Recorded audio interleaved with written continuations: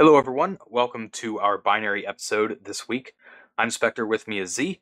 As always, we'll cover the Spot the Vuln challenge solution for the challenge that we had up yesterday, and then we'll get into some of our topics. So, Z, take it away. Yeah, so this week's Spot the Vuln did come from a Discord user, or at least based on a challenge that was actually sent out initially on Discord, um, and not quite created by me. I did have a back and forth where I fixed a number of issues, and this was kind of the final form of it. Um, that said, the issue is, well, one is a binary search. This just doesn't work. So there is kind of the logical bug with the fact that on line 8, UN32T middle does the calculation by doing end minus start divided by 2.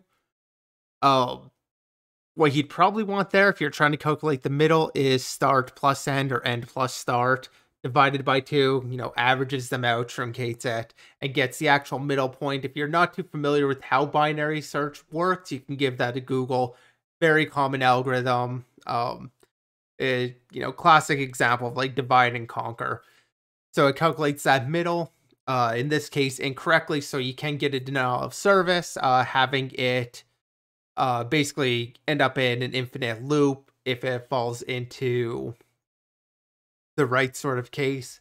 Um, or the problem that I was kind of going for and looking for as a solution to this one, and kind of the intended solution, was the fact that when middle is 0 and that first value in the array, so it's going to do the access to whatever the calculate value for middle is, it's going to do that access on line 9 and compare it against a, in theory, user provided value. Um, and when that value is when the value at the first index of A is greater than the search value, it's going to fall into that else statement starting on line 13, actually recursively calling binary search on line 14. And there it does middle minus 1, which, if middle is 0, will end up being a very large number as the integer underflows, wraps back around. Giving you a binary search where it's then going to do a middle calculation. One, thinking it's still inside the array, middle calculation being done, being way out of bounds, giving you kind of that axis there, and it's going to make a variety of axes depending on what the memory is there, but you can derive some information out of, or potentially search for a particular value in memory based off of that. So it gives you a fairly large out of bounds thing. I would say one thing to kind of look at fixing on this one is to consider using signed values. That way the end greater than star would have caught this one. Obviously having the correct middle value calculation would have been a big help, but there are other ways that can go wrong too.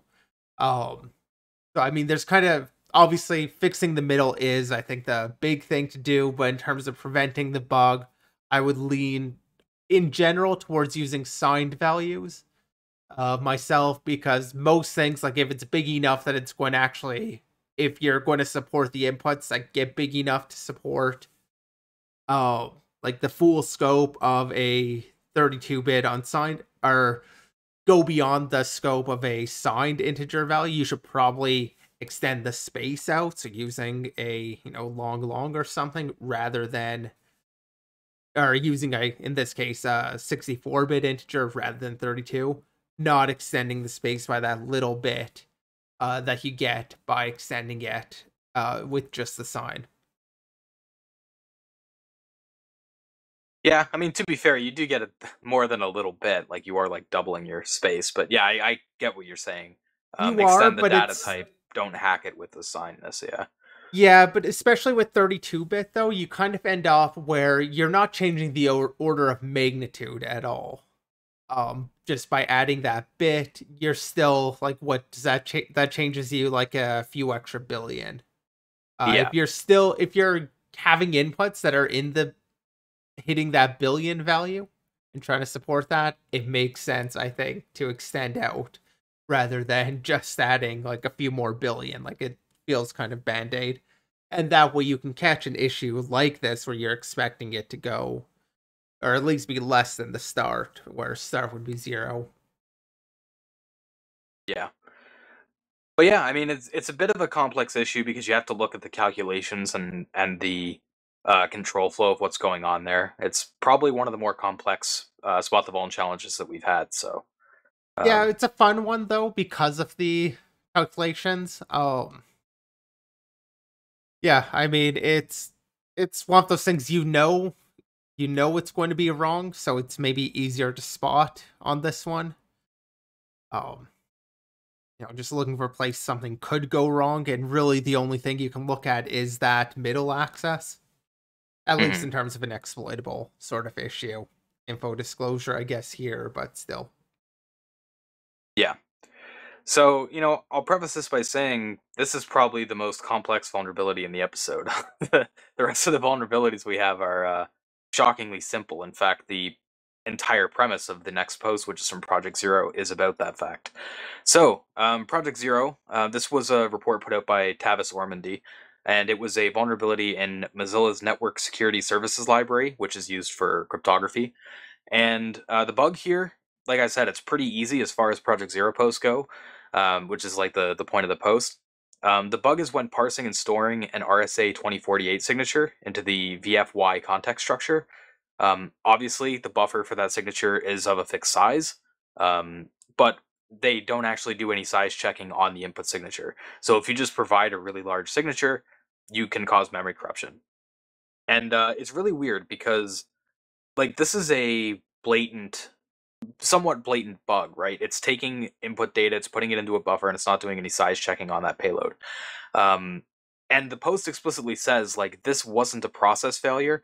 Like Mozilla is not some like indie company that doesn't know how to do security, right? They have bounty programs, they have security teams, they have fuzzing setups and automated testing, and they even had coverage in the vulnerable areas. So it was a bit of a shock for this vulnerability to be found in this area. And it also wasn't a bug that was introduced in some recent commit or something. According to the post, it's been there since a refactor in 2012, and it was then duplicated again in 2017 with RSA PSS support. So it's not like it was just introduced like a couple months ago, and it took a couple months to find. It's been in there for years. Yeah, So I this mean, blog post is dedicated to understanding why. yeah, it checks Um, all the boxes for something that really should have been caught earlier. As you're saying, like Mozilla is.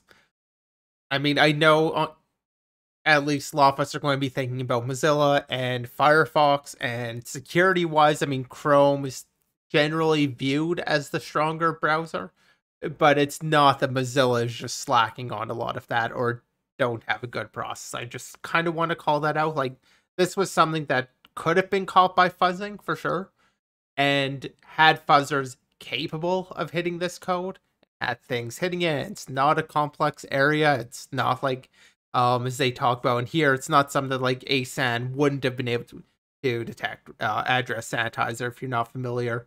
Uh, it definitely could have been hit here. And like Spectre was just saying, a lot of this post goes into why that's the case, which is perhaps a bit of an interesting discussion.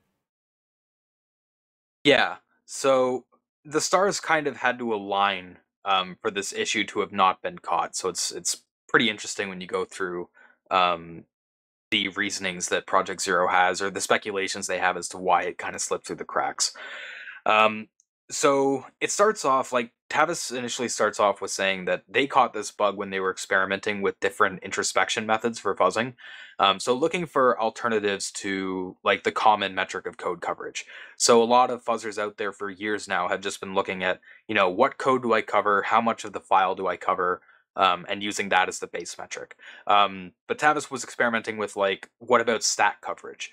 Basically monitoring the call stack, as well as like object isolation, which is the idea of using pieces of a file format like headers or chunks or whatever, and extracting the ones out that cause new stack traces to be found, and then combining them with other fuzz data. So he's kind of experimenting a bit with exploring new directions with fuzzers, Yeah, I and guess I'll that was what led clarify. to the bug.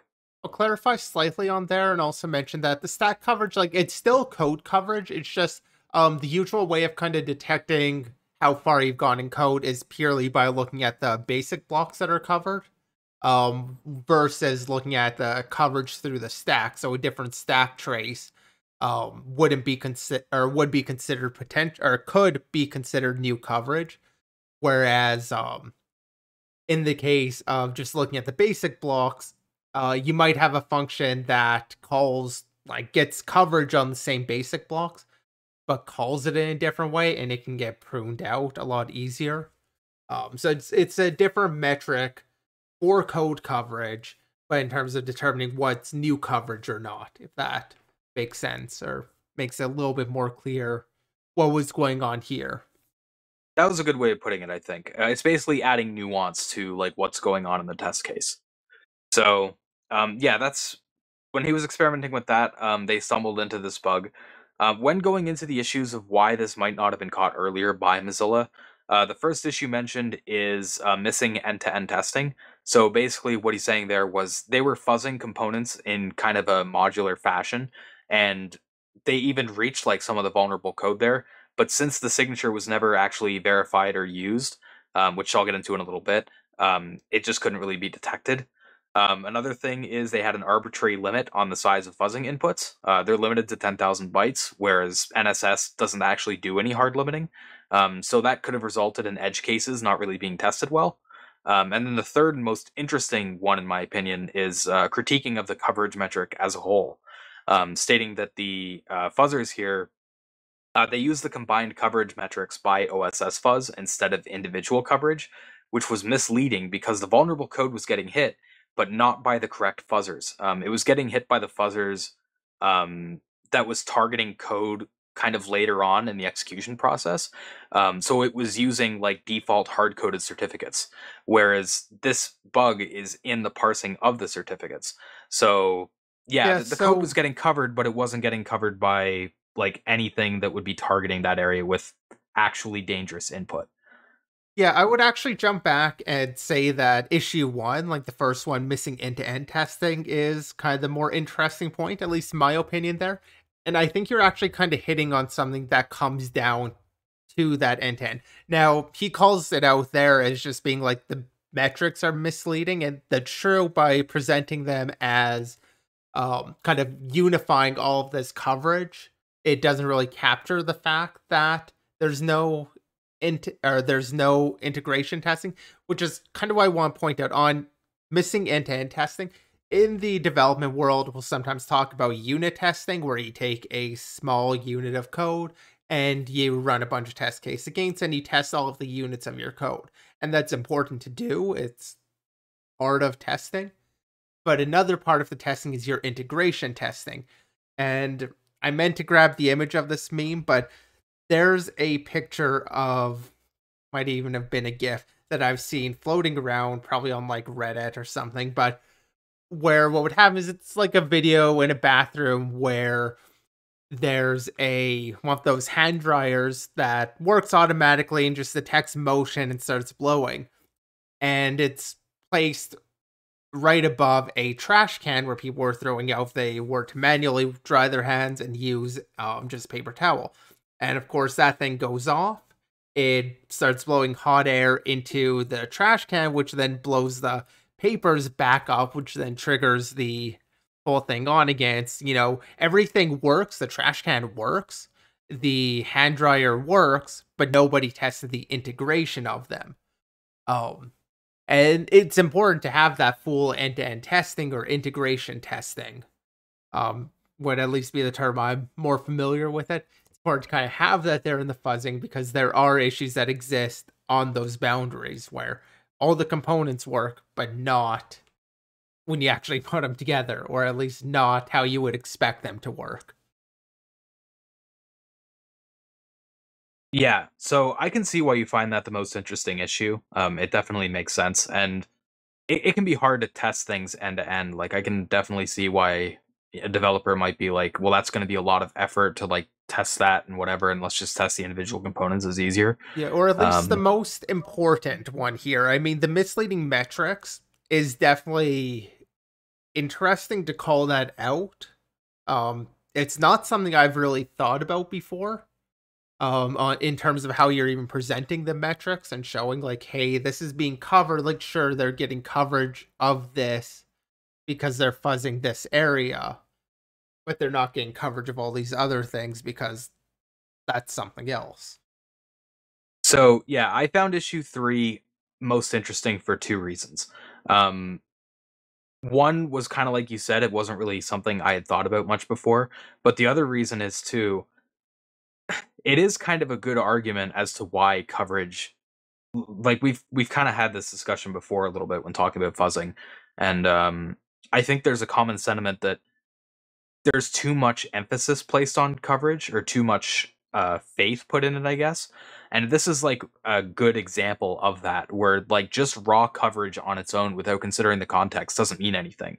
And it's almost more dangerous if you take the coverage at face value and make decisions based on it without looking into the nuances. Like it's almost worse than not having any coverage at all, because it kind of makes you make these assumptions that you've run away with. So, Well, but and this I comes have seen down. some.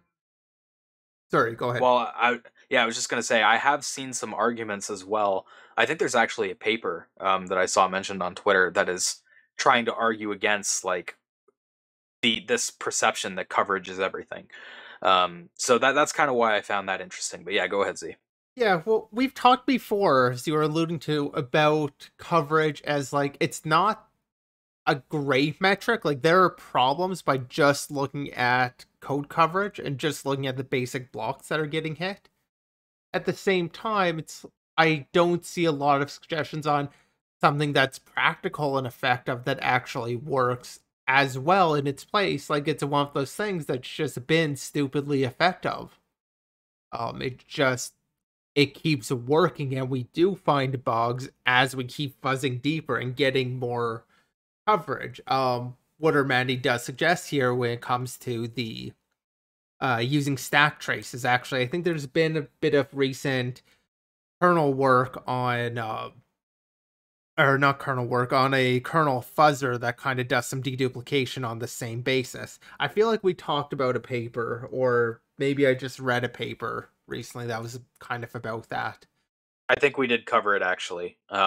I forget the name of the paper, unfortunately, but I do remember like the crash deduplication being talked about. Although in that case, Igor. I think it was Yeah, Igor. Yeah, Igor was the paper. um, yeah, they were talking about doing like hashes at the stack traces, which they said weren't. I think they came up with like a better solution than that, but that was one of the things mentioned as like one of the methods used by like other setups to try to deduplicate crashes. But yeah, I mean, so I'm not trying to say like coverage as a metric is terrible and you should never use it. Mainly, what I was just trying to say there was that you have to look at more of what's going on than just the coverage, and this is a good example of that. I think it's easy to just look at the coverage number or look at like a file and see like, oh, I've got 60% coverage here. That's good. Like it's easy to just look at that and then move on, right? And this is a good example of why you can't really do that, especially in like a really complex fuzzing setup like this one. Yeah, I mean, so it depends. In this case, like they're running with a lot of modular fuzzers. Um, so seeing that coverage, you know it's not being or you don't necessarily know it. Kind of what's being hit is the fact that it's being hit in this very unit specific way. Um, Whereas if you're say only running like you're running your own fuzzing campaign, you're only running like one fuzzer on this area. You're not really running into that same trap of missing information because of having been unit testing because it's not so modular. So like I agree with you in this case that matters, but at the same time, if you're just running your own campaign, you're running the one fuzzer, coverage is still kind of the point there, and more or is still it's there's no different metric to look at basically. Like I agree with the idea of I guess I'm rambling a little bit, but I don't think it's misleading unless you're actually running like these multiple fuzzers that are very targeted. Otherwise it's just that's the result. So I am gonna disagree a little bit there. My reasoning for that is, like, in this specific case, yes, you're right. This was because they had different modules targeting different things. But ultimately, what it comes down to, like, why the other fuzzer didn't catch this issue that was covering this code, is because um, it was covering this code with safe information, right? It was taking a safe known certificate that worked in order to target better attack surface. And there's other cases that are like that. Like, it is really tricky when you're fuzzing. Like, if you want to fuzz deeper code, then you have to have correct inputs. But if you're passing intentionally correct inputs, then you're not going to be testing that code that is parsing those inputs. So it is kind of this tricky problem, and I have seen it in other areas as well. Like you were talking about kernel earlier. Let's take kernel for example. If you're targeting an interface where you need to be able to open some valid handle, and that requires passing valid input data, it's easy to see the code coverage for that, where you're just setting up using known valid data and thinking that you're fuzzing that code, but you're not actually fuzzing that code. You're getting coverage in it, but you're not fuzzing it. You're not testing it. So that's kind of what I was trying to get at a little bit with, like, putting too much faith in the coverage metric. Is you have to look at what's, like, the raw coverage doesn't tell you much. You have to look at what's actually being tested and covered, not just what's being covered. That makes sense. Yeah, and I mean, I don't disagree with that at all. Um, but again, that still feels like it's coming back to issue one, the whole integration testing and testing To some everything. degree. But because I mean, he's only raising it here as misleading metrics. And in that case, it's just like you need to look at more versus, or need to consider other things rather than being misled by anything. But I don't know. I mean, that I don't disagree with you.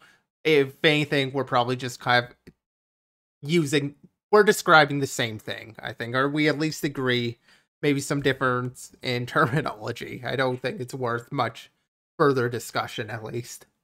Yeah, so I was going a little bit beyond, like, what was written in the Project Zero post, to be clear. Like, I wasn't saying that's what they were saying, but I just kind of wanted to use it as a bit of a launching point, I guess, to talk Yeah, about that. fair. Yeah, and Yeah. I mean, it's definitely a good point to call out. Like, you need to pay attention to not just the coverage. I mean, coverage is a easy metric. And as traditionally bugs fall out as you get more coverage, it's a true statement, but there are still other things you can do besides just coverage, as you're kind of getting at. Yeah. All right, so up next we have bugs in MediaTek's audio digital signal processor firmware, which is a cool target to look at because it actually runs a custom architecture and has some anti-RE measures like anti-copying and whatever. Um, so the security research is a little bit like you're researching into a bit of a hostile environment here. On top of that, some of these vulnerabilities can be reached from Android user space, so the impact is high there too. The first half of this blog post is dedicated to reverse engineering of the firmware, and they did that a few different ways. First, they looked at the audio IPI driver that's used to bridge the gap from user space to the audio DSP, and that's done through the system control processor. IPI, if I remember correctly, stands for, like, inter processor interrupts. So, if you were curious what what that stood for in the driver name. Um, and the other thing they did was they also dumped the audio DSP partition from a rooted device, and then they managed to reverse that by throwing the partition dump into IDA. Um, it wasn't super easy to do that though, because even though IDA technically has support for the Extensa architecture, which is the architecture the firmware runs on, it's very limited, and there is a lot of opcodes that IDA doesn't have support for. Plus, this ISA has variable opcode sizes, like x86, so they had to figure out where functions begin to get any useful disassembly. What they did there was they used the Extensa SDK to use their object dump tool, which supported more instructions. And then they wrote an IDA script that would use that information to do automated disassembly using the basic Extensa instructions. They were still missing some because MediaTek added their own, like, proprietary instructions on top of that. But they didn't really go into detail on that. It wasn't, like, super relevant here. Um, what they discovered was that the DSP firmware was running a customized version of FreeRTOS for the operating system, and they found a bunch of tasks for things like phone calls, audio playback, etc. And all of these like threads, for lack of a better word, can receive these IPI messages. They found 3 vulnerabilities in the different message handlers for those tasks. The first being a heap overflow in the audio DSP task message A2D shared memory handler, where it would take a param1 parameter and use it for a mem copy to this A2D share destination, but they didn't do any checking on that param1 parameter. They just pass it directly into mem copy, which, it's a bit of a meme bug. The second bug is also a meme bug. It's basically the same issue in the init share memcore function, which is called when an IPI message with the ID of 7 is passed through. It seems they didn't really manage to get reversing far enough to figure out what exactly that message was for. But if you pass an IPI message with ID of 7, again, param1 is used as a size for a copy. This time they kind of sort of try to check it. They do a check against the size against like hex E0 bytes, but the problem is the destination for that copy is only 20 or a hex 20 byte buffer. So it's still a fail because you can still overflow by hex E0 bytes. This one's really strange. It's weird to have like a sanitization check here, but for it to be like wrong, it's just Yeah, I mean, kind of strange. this kind of just screams the whole idea of using basically, okay, it can be a couple of things. My main thought is just they were using hard-coded values, so when they ended up changing, like, oh, we actually don't need this much space, they changed the size of the object down to the 20, but they didn't change the check. So just having them separate, whereas they should have been using like a define, using a constant, using something so that they could change it one place and always be comparing with the same value. Just not doing that. The other possibility is copy and paste.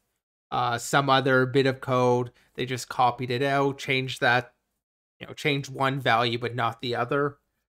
Kind of leans in both directions. I'd probably lean towards saying it's case of just using the same value and not updating. Yeah, I mean, ultimately it's the same deal. You have these two values. But yeah, I mean, it's one of I those think cases, that's a if you pretty used a const, you'd have been better off. Or use the yeah. defined. I think that's a pretty reasonable guess. I mean, Obviously, we I've don't done know, but we're that, speculating. so. Yeah. There was one other bug. There was also an out of bounds write in the audio DSP task PCM prepare message handler. It would call this call would use a user provided index to index into an audio buffer array, and it would do so without checking that index at all. It also doesn't verify that the source address provided is actually valid, which could be a DOS, but that's not nearly as interesting. Obviously, the unmitigated index being passed in is a lot more impactful there, and can lead to a relative out of bounds write. They then go on to detail how these bugs could potentially be hit, because while it can be hit using that audio IPI driver I mentioned earlier, that driver isn't directly accessible to unprivileged applications. It's sandboxed off through SC Linux. The only contexts that have access to that driver are the factory, metatest, and MTK HAL audio contexts, which you basically need access to the hardware abstraction layer or HAL library for audio in order to access that driver. They do mention kind of this other issue, though, which I think was like the primary patch point, which was the fact that it was possible for the audio manager to set MediaTek parameters that get passed to the driver. So by getting your malicious app to bind to the audio service and use the set methods, method on it, that can be used to change the config via the param file, and that opens up a lot more attack surface for you to be able to attack that HAL library, which would give you the foothold you would need to exploit the previous bugs. Yeah, I believe I that's the set parameters, not set method. Oh, sorry, yeah, yeah, I got them Yeah, mixed up in my notes. yeah, fair enough. I mean, it doesn't really make much of a difference as to what's going on here. MediaTek has, the few proprietary parameters that you can actually set. One being, as you were just saying, the or I guess you were probably just about to get onto the parameter file, which you can set. I guess I'll carry on with the explanation on that last one. The parameter file, usually this is something that users can change or can't change too easily. A privileged user may be able to, but generally speaking, it's going to be trusted. So in theory, other like the actual device manufacturer could just assume that that's going to be a safe file that's either provided by them, it's trusted. So they won't do as much checking on it to validate it. And that's what they found. They don't detail the actual privilege escalation they had here, but they did mention that the libfv audio.so from I think it was a Xiaomi device. I don't see it here, but was vulnerable to basically malicious param file, largely because they probably weren't expecting the parameter file to actually be something malicious in the first place. Whereas MediaTek, by giving users access to actually change this file, an attacker could cause a parser issue, end up breaking into that device or breaking into that library, which they could then use to attack the DSP directly or hit that driver directly. In any case, to exploit these, you would need to get into either the service or library, something like that first. But it's a viable attack route. I don't think we've seen a lot of cases going through like the services or something like this first. But I do think that will become more common as Android, like the kernel core, continues to be hardened. Then you're going to want to target certain things. I guess we have seen a handful of them, so it's not like this never happens. But actually, I think we even covered a paper about a fuzzer specifically look for those sorts of issues. So yeah, I mean, it's there. It's just not the most popular route right now, at least that I hear about. But it is kind of fun where the SOC provider here is creating the issue that, or violating the assumptions that the device manufacturers had.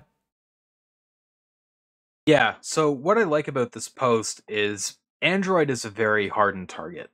Um, Most of the, like, I guess low hanging fruit attack surface, as you could call it, has been picked. It's been hardened over time.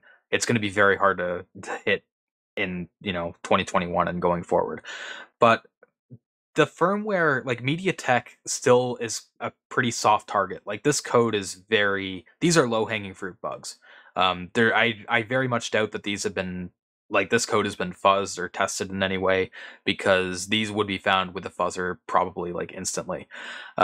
So this post kind of delves into that idea of like going after the softer attack surface, and yes, it does take more steps to get there. It's not as straightforward to hit from like an unprivileged context, but it shows that it is possible to do it, and you know it kind of highlights that there's still places you can look for bugs even in really hardened targets. So Yeah, I mean, this is also a little bit less valuable than, say, something in the kernel core, simply because, in their case, it's a Xiaomi specific thing. Like, yes, the bugs in MediaTek, which is relatively common. I mean, MediaTek's one of the big players for that. Despite that fact, um, they could only exploit this by having an issue that's device specific. You might be able yeah, to find some that's a little bit more general, but you're still very limited. One, by MediaTek itself, only devices that do MediaTek are using the chip. And then two, whatever your foothold is probably going to limit you more. So that's probably a big part of why we don't hear about this sort of route more often, is just because it is a bit more limited.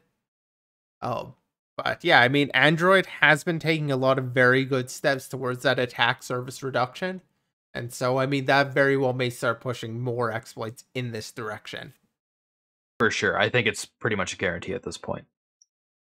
But yeah, like a really good write up.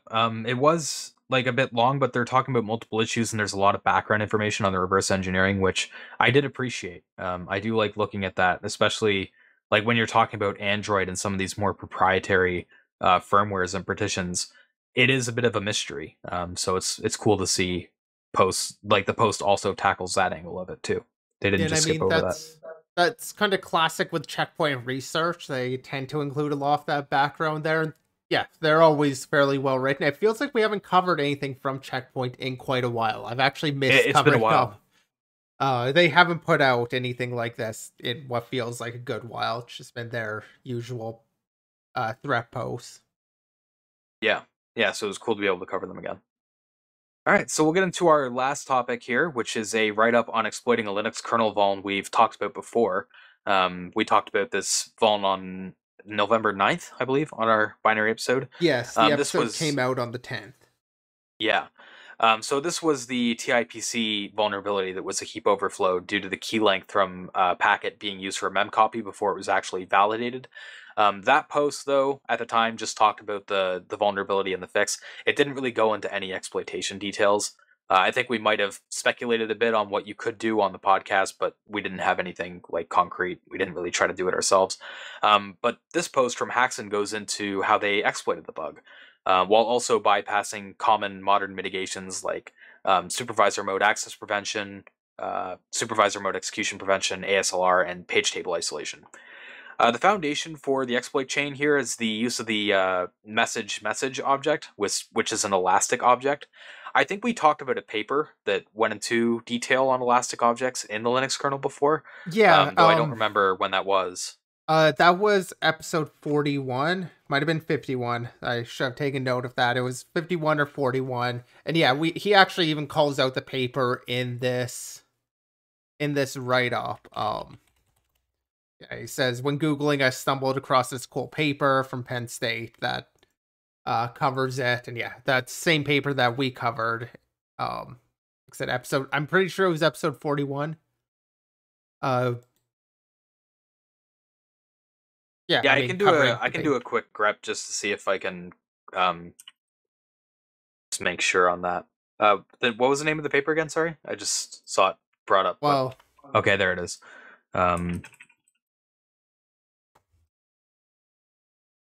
So that I'm was sorry, episode episode 53. 53. Yeah, I a systematic study of elastic object kernel exploitation. Yeah, you were close on the 51. well, had it completely wrong. I should have saved it, but yeah, 53. We covered it. It was the last topic. Yeah. So basically, if you're not familiar with like the concept of an elastic object, though, basically it's an object that could be arbitrarily or somewhat arbitrarily sized. So basically, any object that consists of like a header followed by a payload that like an auxiliary data buffer or something. Um, It's a common pattern. Like we've talked about things like this before. Where you have yeah, an array at the end of it, the data array at the end, and your structure just ends with that pointer, that array. And then you have a size somewhere in there, and that way when they copy the data in, they just copy it all in there with this variable size, and know what the actual size is. Ending with a pointer. You've probably seen it if you've done C programming. It's a common thing to use. Or it's a common yeah. technique. So any structure that follows that format or concept, it fits the bill here for being an elastic object. Um, that object was useful for deriving an info leak. The other object that was used here was the TTY struct. That one isn't elastic, but it is very useful and contains things like a TTY ops pointer to a function table of pointers for various operations like ioctl, read, write, and things like that. It's a very juicy target for control flow hijacking because it's pretty easy to do if you can corrupt a TTY object. Um, it also has the added benefit of the first field being a magic int.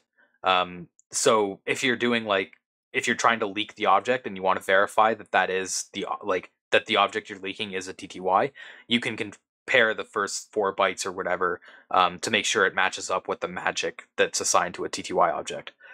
So by chaining the two, driving an info leak with an overflow into message, which they do by corrupting the size there, and leaking the TTY contents, and then driving the control flow hijack through the TTY object, you can somewhat easily get code execution because then it's just a matter of defeating KSLR with your leak.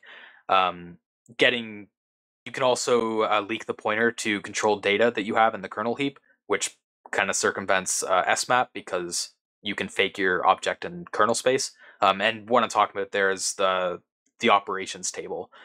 you need to have a pointer to that to place it in the TTY that you corrupt. So yeah, you get your fake operations table in there, you leak your pointer to that data. You then use the overflow again to smash the TTY, place your custom operations table in there, and then control flow hijack. It's basically just a matter of calling an operation on that corrupted TTY device. So yeah, like SMAP and SMAP aren't really concerns there, which is nice. From there, they went with the increasingly popular route of abusing the mod probe path variable in the kernel heap to get an arbitrary module loaded as root. Um, it's kind of funny. I don't remember seeing a lot of like exploits or exploit strategies using that technique until like this year. This year, I feel like we've covered like 4 or 5 topics that have used it by now. It is a very cool strategy. For those not aware, it's basically this mod probe path variable in the kernel is used to load a module in, and by just using an arbitrary write, which is gotten through the code execution to smash that, you can get privilege escalation pretty easily. You don't need to worry about escalating through like committing credentials, committing root credentials or anything like that. You just kind of smash this one kernel heap variable and you're good to go. It's one of the increasingly popular data only attacks. So yeah, I mean, Yeah, pretty I nice and mean, smooth as far as exploits go. like I said, it's data only, although because you're calling that out, I will mention that even though that aspect's data only, this does, at least in the way that he goes about this, it does still violate CFI, so this isn't a completely like CFI bypass. Because when he does the arbitrary write to actually take control of the mod pro path, that is done using just a partial gadget kind of in the middle of some function here. You just find your standard-ish sort of ROP gadget, ends with the return as the call. You could probably find another gadget to use here, like if you were going to deal with CFI. So he's corrupting the ioctl as part of, or the operations in the operation structure, the ioctl pointer. So the ioctl function, very easy to trigger. So he's not quite setting up a full ROP chain in this case, but he is pointing that just to what's effectively a ROP gadget that gives the arbitrary write. If you want tackle CFI also, which is the case with Android, there is KCFI or CFI in the kernel. You'd have to do a little bit more work on this, but I think that is why Mod Pro Path is being a little bit more popular, is because it is kind of that data only. You don't need to, I mean, I guess calling the commit creds and stuff, they are full functions that you can use there, so it's not too bad when it comes to CFI. It's nice to see a bit of an alternate route. I will say, for more details on any of these, one, this is a well done post, so give that a read. But we've kind of glossed over some details. Like, none of these are really new techniques. They're just putting it together, well done post, and it's a bug. And the source bug is something we've talked about before. Like targeting TTY structure, message. Both of those are common primitives to be using, so. Yeah, they even call out at the beginning of their write-up, like, if you're looking for anything novel here, then you're not going to find that. Yeah, but it's a well done post nonetheless. For sure. Yeah, it was very well written. I did want to call that out.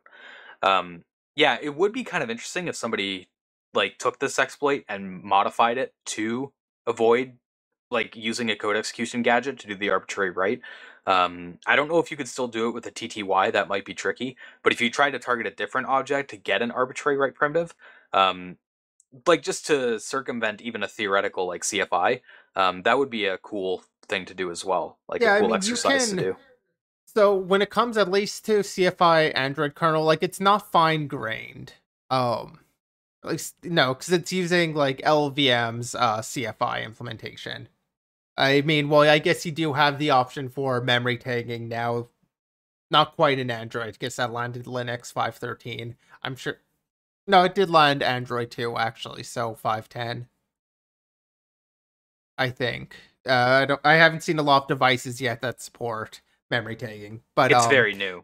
Yeah. Yeah, but what I was going to get at there is, you still can use the control flow hijacking primitive It's just your targets are more limited. Like dealing with CFI, um, or at least these coarse grained CFI options, effectively you're just limited instead of being able to call any arbitrary gadget like you've got with this, where it's just calling somewhere that has a ret. So like your standard ROP gadget, instead of that, what you do is you'd call function. So you have to use the entire function as your block. So it's not like you can't hijack control flow, just you can't. It reduces the gadgets that you get. Uh, in a lot of large applications, you're going to have a fair number of functions that still do some interesting things. It just limits where you can go with memory tagging. That's going to limit it quite a bit more. Also, so I mean, I'd be interested in somebody doing that. I just want to show like you could still use the control flow hijack here. It's not like control flow hijacking's dead with CFI. It's just a little bit different because of CFI. At least how CFI is commonly implemented now. There was even some talk about doing fine-grained CFI into the Linux kernel. I don't think that ever landed, but I know it was researched at one point. Where you're talking about CFI here, and sorry, we have been saying CFI a lot. I do want to mention like the most common trick for abusing code execution to do something useful on with the Linux kernel is to call the commit creds and then prepare init cred, because the init cred is a root credential, and then you commit that to your process. With CFI, it would be a little bit difficult to do that still, because you're not just doing one call, you're doing two. You do need a valid like credential structure pointer to pass to commit cred. So if CFI is in play, that would be a bit tricky to do. You could probably still do it if you get like creative enough, but that is where something like just going with an arbitrary write primitive instead would maybe be more valuable or easier in a way.